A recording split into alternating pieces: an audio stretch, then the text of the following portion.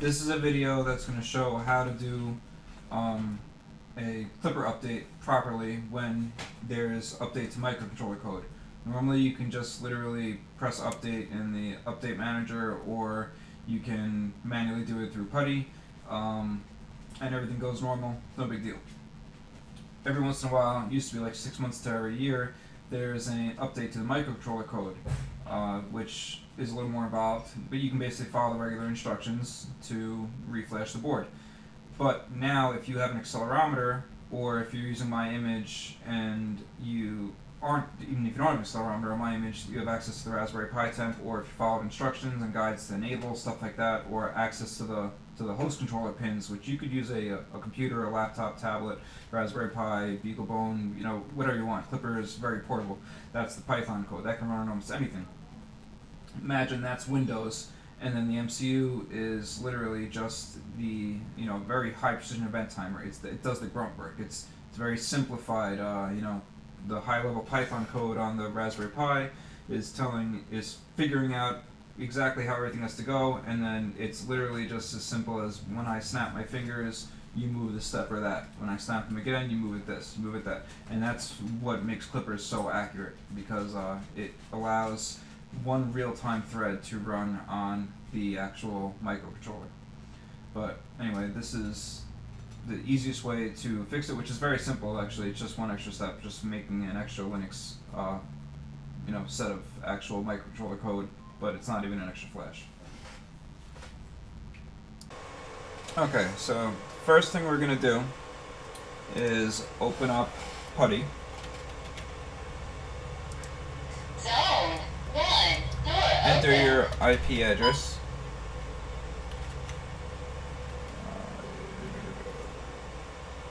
Just blank that. And your username is going to be Pi. Password is going to be Raspberry unless you changed it. You can change it with sudo sudo raspi -config, and it's right here under system options, password or hostname if you want to change the name of the printer. So anyway, so now we do cd Klipper. Oh. And you're going to type in make menu config. You are going to select duet, make sure USB is on, hit escape, yes, save config. Now you're going to type in just make.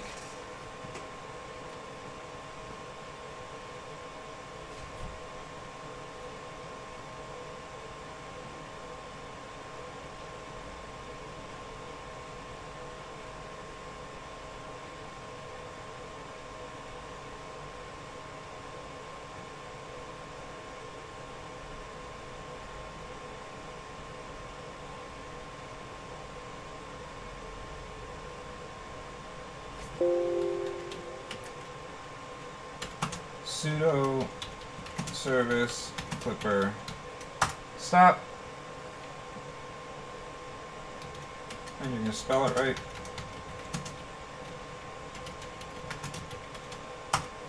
Now, a thing to remember, a shortcut, you can just click up and it'll go back through the previous commands. So you will actually have all these commands in here from when I made the image if you're using my image.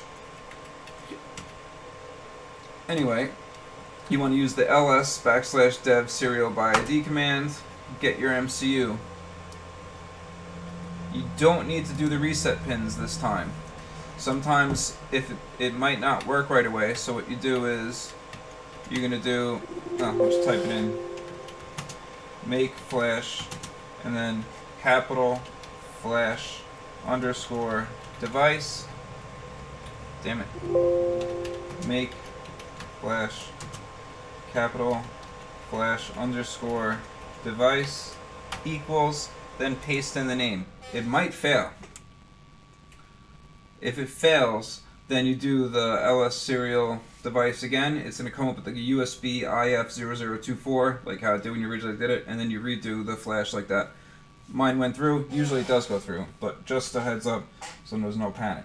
Now you're going to go Make, Menu, Config again. You're going to change this to Linux process, hit Escape, Yes, Save, type in Make.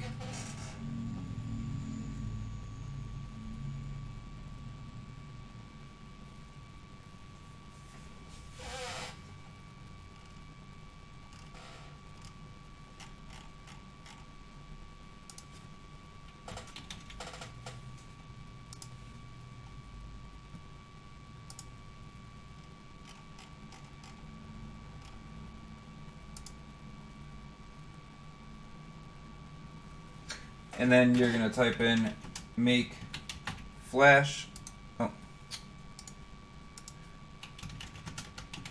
with nothing else, just Make Flash. That's going to install your microcontroller code, and now you're done. Now you can close PuTTY. You don't even have to do the sudo Klipper service start. Just make sure you come to this menu and do restart service, and everything should connect, and that's it. It's done.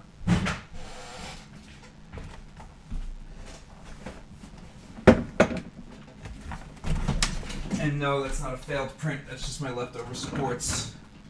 Just in case anyone wants to see what it actually is. I have to clean it up, but I actually had to change filaments mid-print, which was something I've never done before. But I'm going to make a G code for, I'm going to make a macro for this. Because I ran out of carbon fiber filled, so I switched to nylon, which wasn't dried or anything, so it came out looking like crap. But this is just to measure for connecting to a turbo in a car. So I wanted to, but it came out really good. Anyway, I'm going to get this video up for you guys, and any questions, let me know.